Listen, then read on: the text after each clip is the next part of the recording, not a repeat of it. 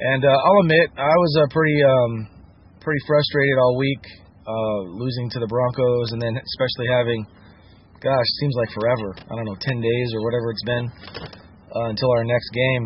But at the beginning of the season, I predicted a KC Chiefs win over Green Bay in the Super Bowl. So whether that happens or not, I'm going to have a mini Super Bowl here on Monday night, and I look forward to a good game plan. Let's get this right, Andy.